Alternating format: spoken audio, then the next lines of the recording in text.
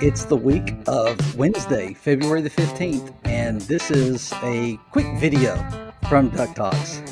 Not our standard podcast episode, something different from us this week because of current events, because of the news that's out there, things that are going on in the community. We wanted to just pop into our YouTube channel and reach out and talk about this briefly. Disclaimer, we're not going to choose a side on it. So if you're looking for a conversation where we're going to debate the topic at hand, we're not going to do that on this episode. Let us know if that's something you'd like to see us try to put together a panel or something in the future to talk about it. But we want to cover the facts. We want to talk about what has happened today. We want to talk about what's coming up. And we just want to talk about those of you who are interested in getting the life and times of Scrooge McDuck, how you can do that. How you can own a piece of it. So that's what we're here for tonight. My name's Mitch, and I have Pirate Steven with me. Ahoy there. Yeah, busy news day. Oh, it's been crazy all day. I was telling my wife, I was like, my phone has gone off all day, ever since this morning. Yeah, so just to get down into it, we're both members of the official Don Rosa group on Facebook. Awesome group. If you like the Duck comics at all, you need to join it. I know they're 1,000 strong now, especially from the bump of new followers from the news, and they're celebrating their 5th anniversary this month, I believe. So shout out to them. I get alerted to news whenever anybody posts in that group. And I saw that Don recently announced that he was going to be unable to attend a fanboy con that was going to be in Vancouver, which is rare for him because the man he's a horse. He doesn't get sick. He doesn't miss things. So he had something that came up from working hard like he does, and he wasn't able to be able to physically attend this weekend. So he put that message out there, and just a few minutes later, he put another message because he had gotten a email from one of his publishers. We don't know which publisher, doesn't even matter. But Don Rosa is a sharing guy. So he shared the news with the faithful on the group. And I'll go ahead and just read that real quickly, that what came from the publisher. And it says, as part of its ongoing commitment to diversity and inclusion, the Walt Disney Company is in the process of reviewing their library of stories. As a result of this, some stories that do not align with their values will no longer be published.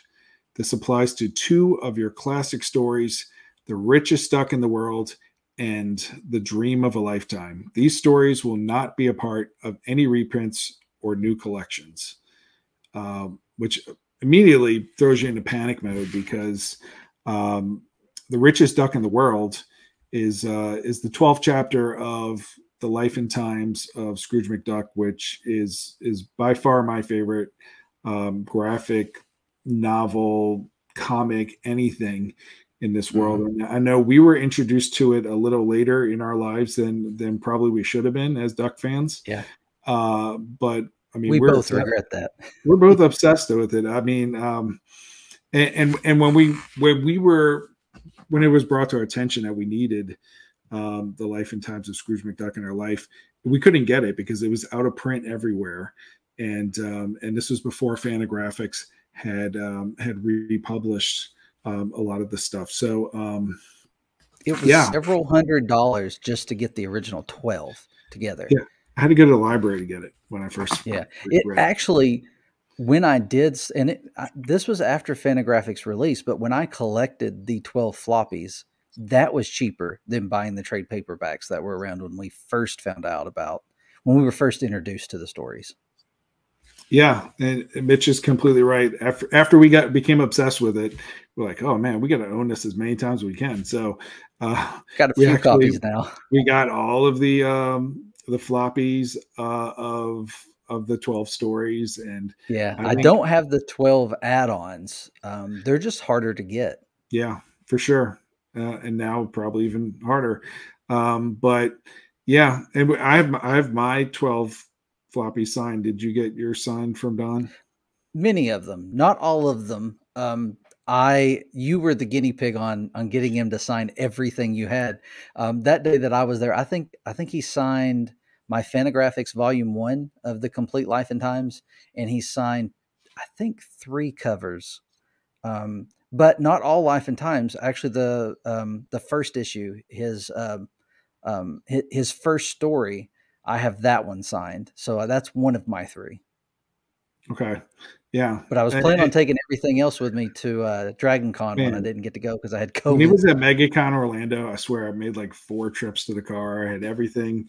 I had him sign the his Don Rosa statue, the most recent release, and I had to get it signed and bring it back to the car so nothing would happen to it. And anyway, we love Don Well, Rosa. what was really funny about that was all the different disguises you wore. I Oh wish you yeah, would have shared that on social media. I had a good laugh at it. having the ducktail shirt on, taking it off for the sign in, putting it back on. It's crazy. It's crazy. Yeah. But anyway, love Don Rosa. He is a talent, and that I'm so glad that I was introduced to his stuff. Mhm. And like we said, I own like 4 copies, 4 kind of different volumes or copies of the Life and Times, because I love it so much. And we'll talk about the different places that's been published, at least in the United States, where you can try to find it from those awesome Fantagraphics editions. But yeah, when it went off in my head, richest duck in the world. So we said it was the 12th chapter. It was the right after Christmas on Bear Mountain. It's when Donald was invited to Uncle Scrooge's manor, and kind of this is how they became a family again, and amazing story. But that ends up being not the one that they were talking about in this email. They were talking Yeah. about the 11th chapter of the Life and Times of Scrooge McDuck, which still factors in where it's going to mess up the Life and Times of Scrooge McDuck when that is no longer printed. But that chapter is called The Empire Builder of Calisota. And it's really an important chapter in the book, because this is when Scrooge just gives up his family and becomes a miser, and just completely, this is a lot of his fortune that is in that Yeah. money bin comes from everything that happens in this story. And it kind of turns Scrooge into a villain.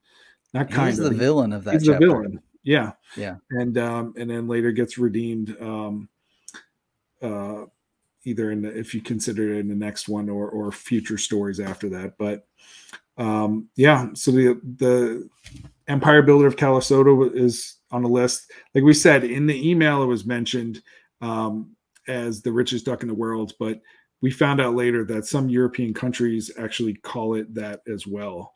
The richest duck in the world story. So that is where the confusion of that came in. Yeah. And again, this came from a publisher.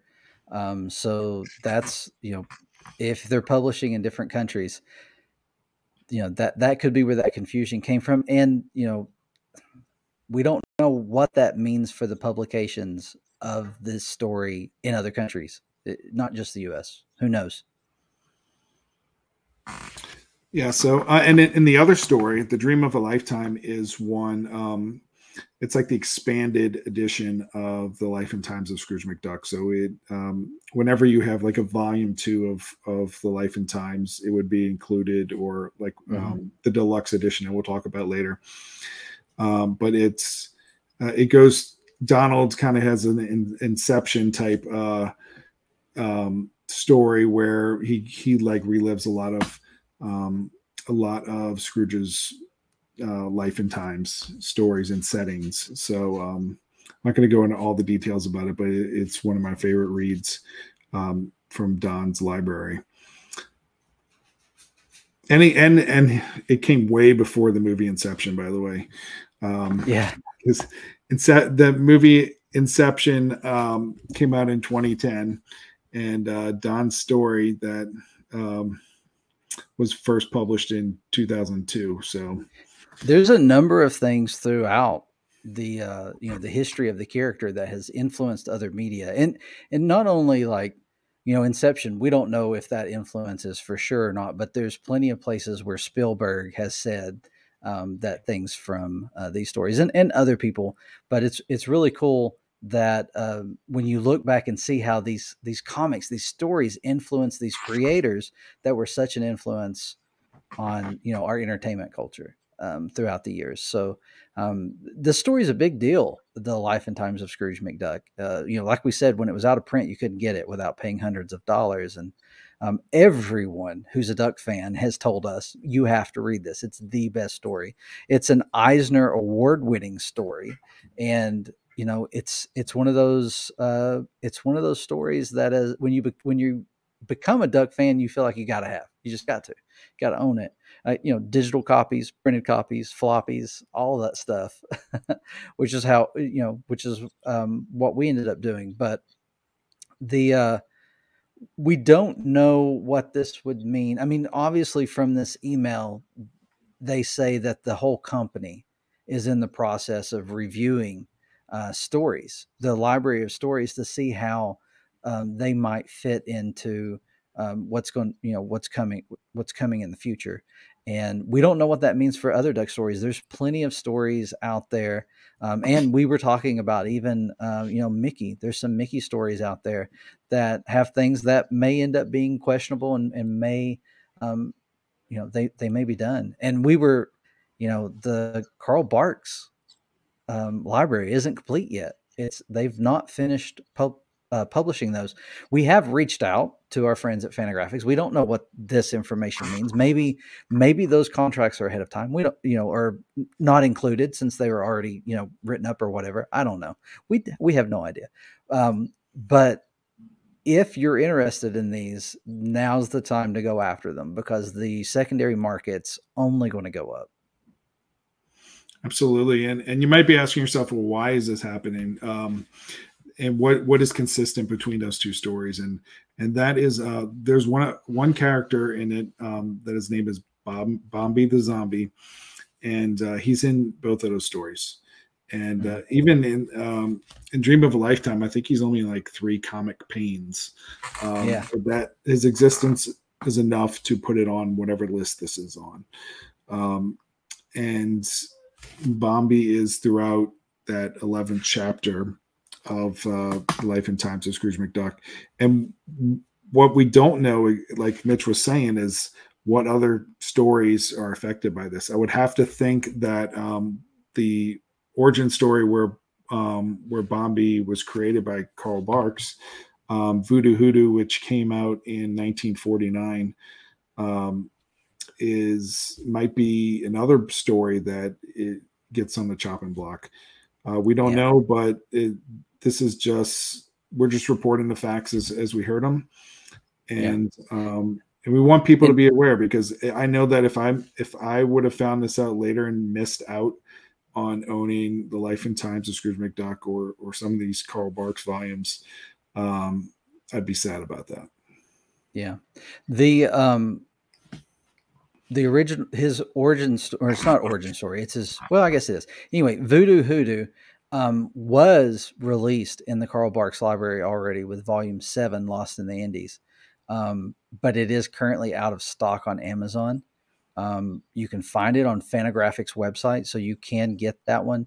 But I would imagine the future publication of that volume would be edited to not include that story, if they even continue to produce it. We don't know. Yeah, because there was a story in volume 21 of the Carl Barks Library, Christmas in Duckburg, which had a story that included Brer Fox in it, and I believe that volume came out in 2019, and since then it's been reprinted, and the reprint doesn't include that story, which is called the Flying Farmhand. had Dumbo in it and Brer Fox and all these random characters. So it was a crazy story. um, we don't know when these things are going to not be in the world anymore. So again, this is why we're sharing the news as we hear it, and just spitting the facts about it, so that people have the knowledge to decide for themselves if they want it and where to get it, and hopefully have it in their collection.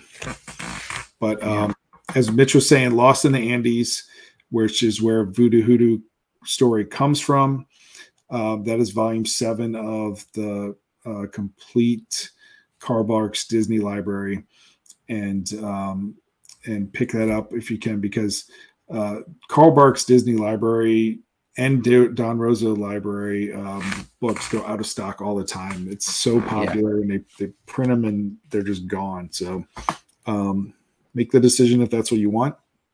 The other stories we were talking about, of course, are The Life and Times of Scrooge McDuck. And you would think that if one of the stories is no longer available to be printed, that they probably won't print a collected volume of all 12 of them ever again. So there's a couple of places that are currently selling that volume. And again, we know people from outside the United States will be watching this too. We're specifically talking about where you can get it into Fantagraphics US volumes, but there's a excellent complete life of Scrooge, complete life and times of Scrooge McDuck deluxe edition that was released just a couple years ago. It is currently $125 on Amazon, but I know when that sucker, it's huge, man. It's a huge book, but it was originally $250. So I imagine that once that thing is sold out, it might not be printed again. And maybe it will. Maybe all this will blow over. But why take a chance? And if this is something you really need to have in your house. So yeah, that's one place you can get it. And it has both of those stories that were put on the no longer print list from that one publisher. The other places you can get it, they have standard editions of Volume 1 and Volume 2 from Fantagraphics of the Complete Life in Times of Scrooge McDuck. And Volume 1 will have that that first story, The Empire Builder of Calisota. And Volume 2, because Volume 1 is the original 12. Yeah, and Volume 2 is the add-ons. Yeah, the 12 Eisner Award-winning stories. And then the second story, which is The Dream of a Lifetime, is in Volume 2 of the standard edition. So if you want both of those and you didn't want to go deluxe, you'd have to get Volume 1 and Volume 2 of that. And the biggest difference between owning the Complete Life and Times and the deluxe is that the Complete Life and Times does not include the commentary. The deluxe includes additional commentary, like the Don Rosa library includes commentary. Yeah, and probably even harder to find, but you can find it some places if you're collecting the 10 volume Don Rosa library that Fantagraphics put out there. The Empire Builder of Calisota would be in Volume 5, and Volume 10 would have the second story, The Dream of a Lifetime. So again, that's if you were wondering, do I have these stories in my collection already? Those are all the places that it's been printed from Fantagraphics in the U.S. in the different libraries. There was also, if you were so inclined to get the box set of the standard edition, they do sell it in a 2-volume set. But again, that's all the places you could buy those stories today if you wanted it. I'm sure that the prices are gonna, once they're no longer available, will skyrocket. But we're trying to help people avoid that. Yeah. I mean, I think that's everything as far as telling people. We will include links in the description of this video so that you can get to those more easily. You should be able to scroll down and find those. But yeah, did you have anything else? Yeah, if we hear anything else on the matter, or if there's more facts, we'll let everybody know on our Twitter feed, or maybe we'll put out another video on the matter when we have more information. But you can follow us at Duck Talks, and we'll get that information to you. And also, like I said, join the official Don Rosa Facebook group. Yep. I love that he interacts with us on there. And sometimes he just jumps right into a conversation to let people know the truth on things. And I love having that interaction with him. I've always had a fun time when I got to meet him in person. And this work is one of my favorite comics. We're not going to get into it, but I can see both sides of the matter, and I'm torn on it. So that's where you can get it if you want it, and we'll see what happens next. Until next time.